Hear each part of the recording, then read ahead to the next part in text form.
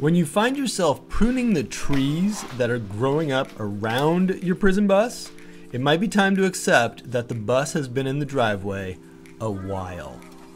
This week on the prison bus, I was consumed with revisions, by which I mean changes to things I thought I'd already accomplished on the bus, only to realize that version 1.0 wasn't going to cut it.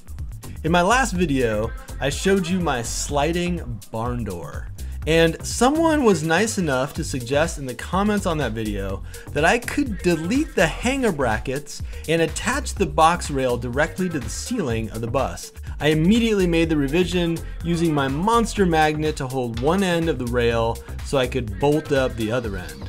Preserving those few inches ended up being worth it.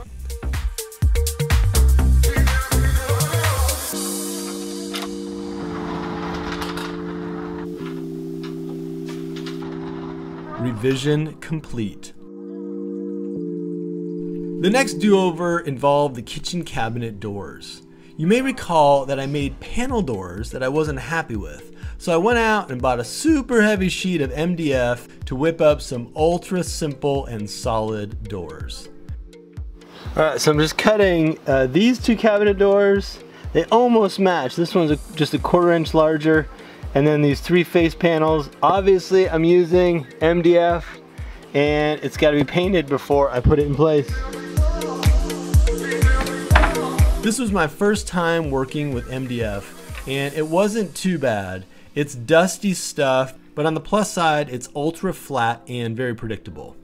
I'll have to tune up my panel door building skills for next time.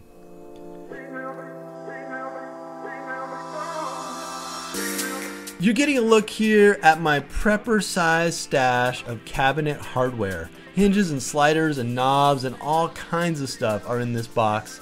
For a while there I was getting sent this stuff as free product samples and I kept stashing it away to someday use on the bus. Well, that day has come. I drilled out the hinge sockets in the doors before priming and painting them.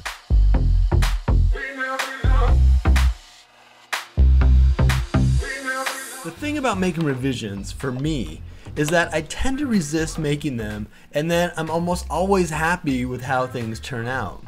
But with that said, there's something a little unsettling about revising your own stuff, by which I mean I'm the one who cocked it up in the first place and then I'm supposed to be the one to make it better?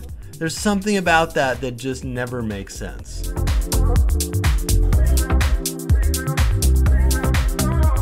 Back in the bus, I put some tung oil on the kitchen cabinet body itself and installed the drawer faces and doors.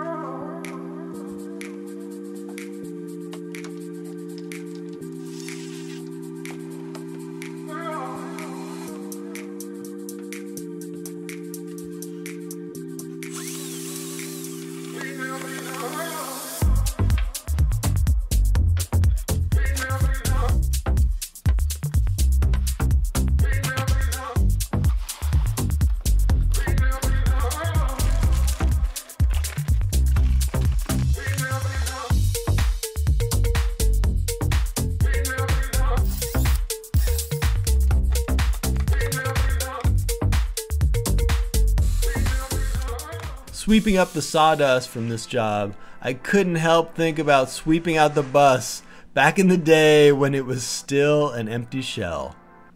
Cabinet doors revision complete. And I guess this wasn't really a revision, but whatever, it's something I did on the bus this week. I put up the light in the back that will be accessible in the rear garage area of the bus. Another little electrical job was to tune up the GFCI protected kitchen countertop outlet.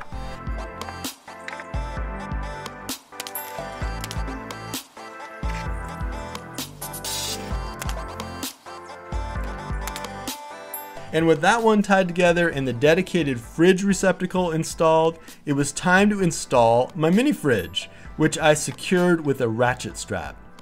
Note that the fridge space is built to accommodate a larger Norcold fridge, and if I go that way in the future, I just need to delete the shelves above my mini fridge and there will be room for the Norcold. Alright, ye old next revision was to swap out the hinges on my folder couch. Now, the hinges I originally used on it were a tad big, and I'm not saying like too strong big, but they were big in a way that I started to worry that my cushions, which don't really exist yet, would end up catching on the hinges over time. So I came across an El Cheapo piano hinge and installed it. Revision complete.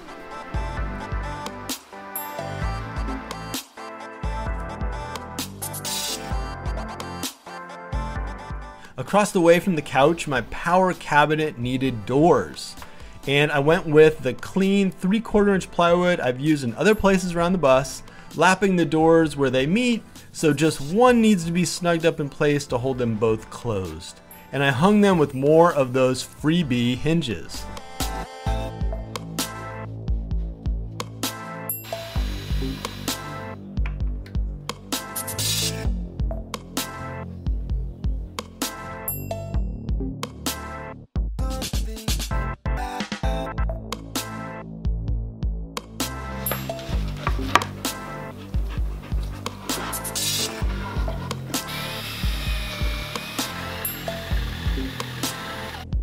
After getting the doors on, I added a little wooden latch that I'm already starting to think is going to need to be revised sometime in the future. With the power cabinet all closed up, time to test all of my other outlets and start using them to run my fans and tools and whatnot.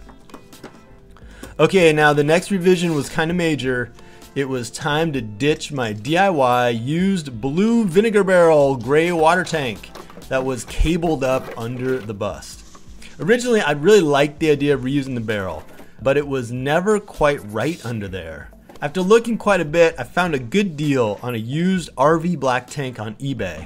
Used as in pre-pooped in, and the beast arrived on the porch via UPS. I dragged it through the house just to see what Melissa would say, then got to work installing the tank under the bus. If you learn anything from this video, let it be that you merely need to slap a UPS sticker directly on a used RV sewage tank if you want to ship it cross-country. To hang the new to me black tank that would now live out its life as a gray tank, I cannibalized an old rowing machine for some steel hangers.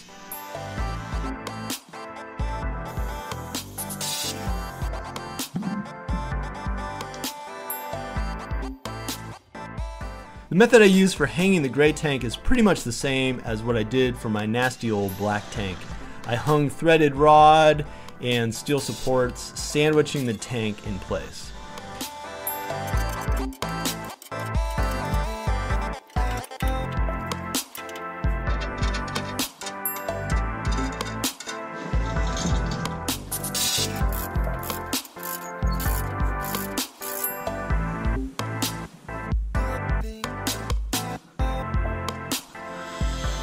Gray Tank version 2.0 complete, which means I had no more reason to delay on finishing up all my various waistlines. I improvised an extendo trap under the kitchen sink, then tied all the other gray waistlines together and ran them into the new gray tank.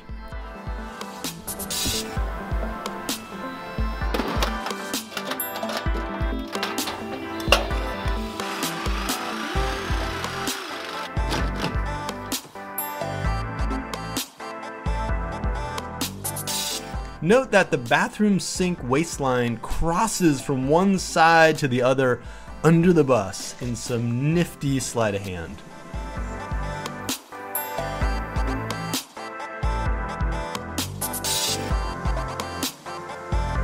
Tinky, come on. No. You gotta leave that. Plus, all this gave me a chance to huff PVC solvent fumes under the bus with Tink.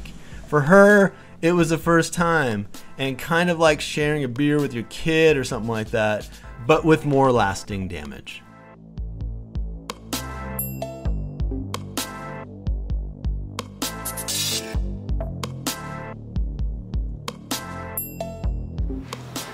Alright, so those are all the bus revisions to date, and I'm sure there will be more. It's awesome to get those things done. At the same time, you know, it's a little bit like 2 steps forward, 1 step back. You know, a lot of time spent doing things that I'd already spent a lot of time on. So, you know, it's a little bit frustrating, but awesome to have things just right. That gray water tank, for instance, you know, it was just never right as a barrel. Like, I love the idea of reusing that barrel, but it was just too low and awkward. I think this new secondhand black tank is gonna be way better. Anyway, thanks for checking out the video. I've got a playlist of other prison bus conversion videos if you haven't seen that.